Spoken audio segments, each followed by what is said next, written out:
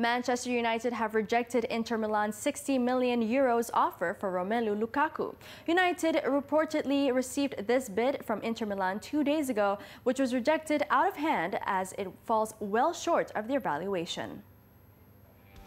In this moment, we are talking about a player of another club, and for this reason, I think that it's right to don't talk about Lukaku. Because I have great respect for United, and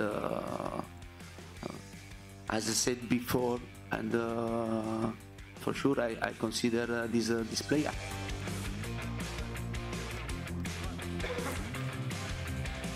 Lukaku missed the pre-season friendly between the two clubs in Singapore on Saturday after complaining of an ankle injury and was seen talking to Inter officials on the pitch after a victory for United.